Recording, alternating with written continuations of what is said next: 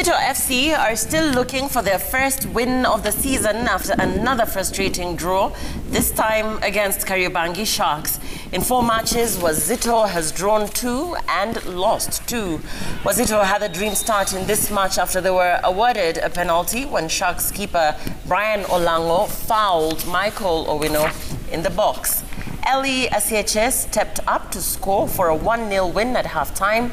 9 minutes into the second half, Fortunomoto pounced on a rebound to net the equalizer. Sharks are third on the log with Wazito climbing to 15th.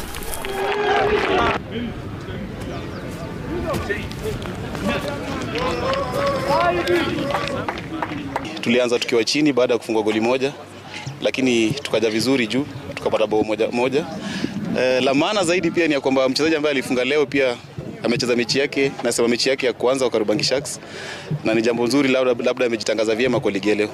Tujaenda kubuild ile confidence ya kuweza kupiga bao yetu na kuhakikisha hiyo bao yetu kabisa kwa pande ya ulinzi we hold on with what we have until the end of the game.